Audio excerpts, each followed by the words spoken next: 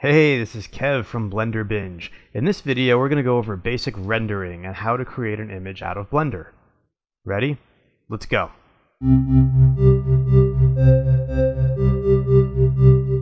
The first thing we're going to need to do is have something to render. So, let's create a grid, and I'll just say radius. I'll fill the frame here, and I'll create a torus. They're interesting. So now I have a torus. And I want to, usually when I'm rendering, I like to look through the camera, okay? Because that gives me control. So I'm just going to select the camera, right click the camera, then I'm going to hit 0 on the number pad on the keyboard, okay? Most keyboards have a number pad on it. Hit 0. And now I'm looking through the camera at my view. If you watched the video on cameras, you'll see that if I move around, okay, I'm now out of the view of the camera. So really quickly, okay, if I'm back in the camera view by hitting 0, you can see I'm looking through the camera. Okay, here's this blue line here. I'm gonna hit this little plus icon over here, and I'm just going to scroll down and I'm gonna hit lock camera to view.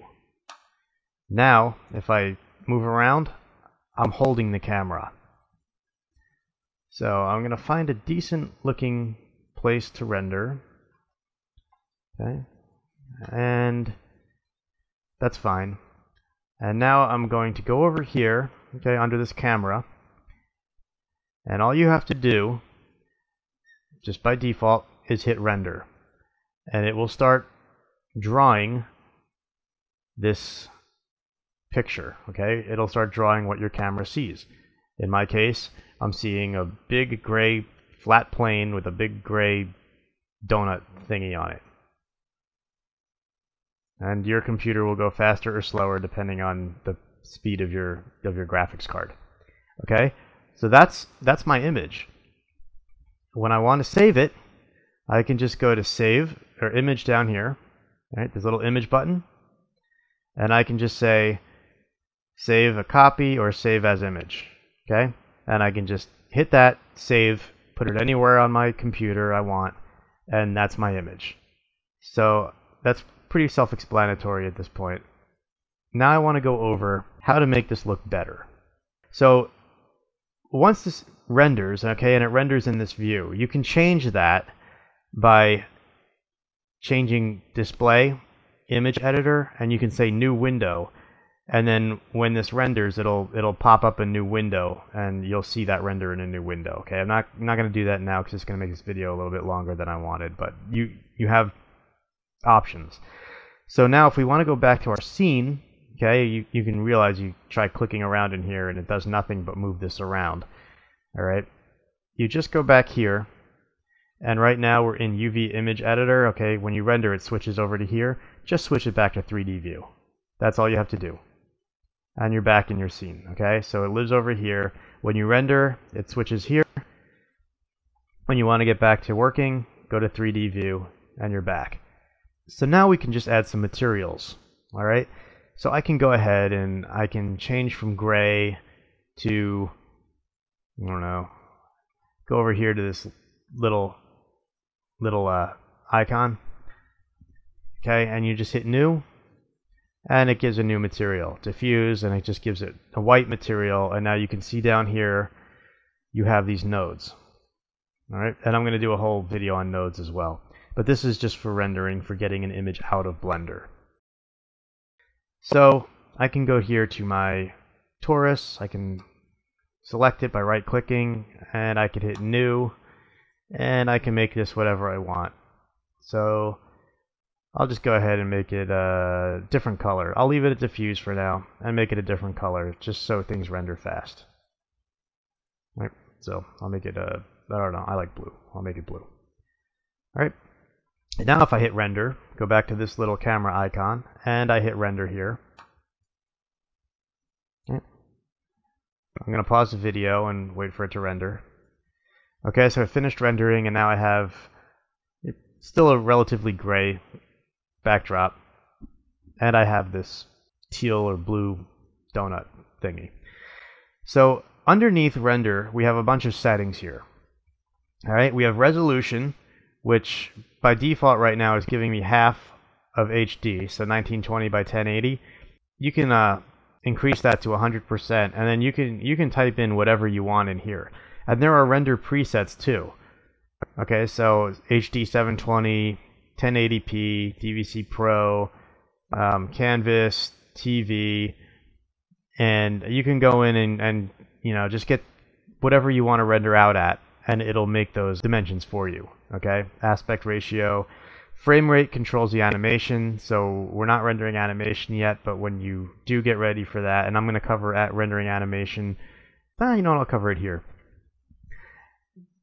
If you want to render animation, say you had, I'll go back to 3D view here, okay, and say I have some animation. So at keyframe 1, okay, I'm going to say location, keyframe, and then at frame, I don't know, whatever, 24, all right, 1 second, I'll pull this guy up a little bit.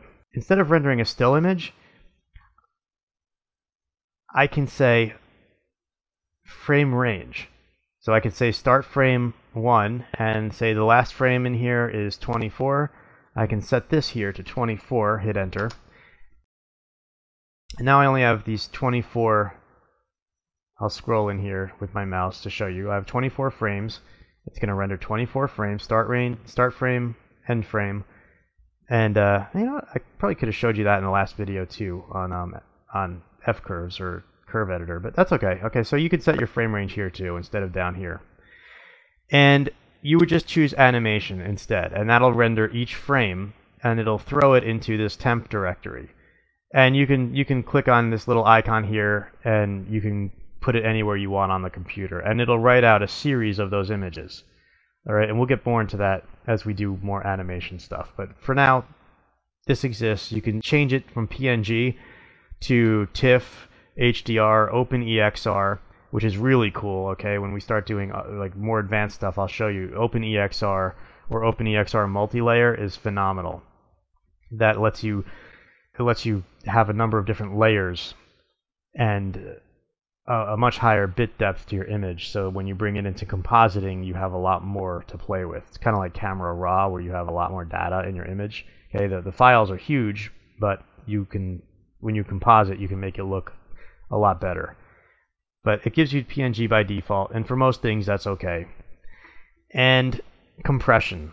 All right, for PNG I usually whack the compression all the way to 0. I just like to have PNGs without any compression. All right, and then down here we have sampling. All right, so if you want final frame sampling presets, you just choose final, and for most things this is okay. When we start rendering projects, I'm going to show you how we can really dial this in so that you can render faster. But just know that it's here, and you can change the look, and increasing these numbers increases render time, but it also makes your image look better. So there's a trade-off. All right. Motion blur, you can add motion blur into your animation. So if you want cycles to write out motion blur and put it into your image already, you can have that. It renders slower. You can also do it with pass later on. That's a little bit beyond this video, but yes, it exists. So you can do quite a bit over here, okay, under motion blur. Choose that. Transparent, okay, this is the background.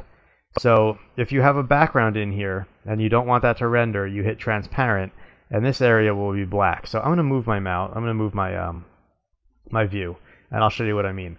So if it's not transparent and I hit render, okay, I'm going to go back here, scroll up, and hit render.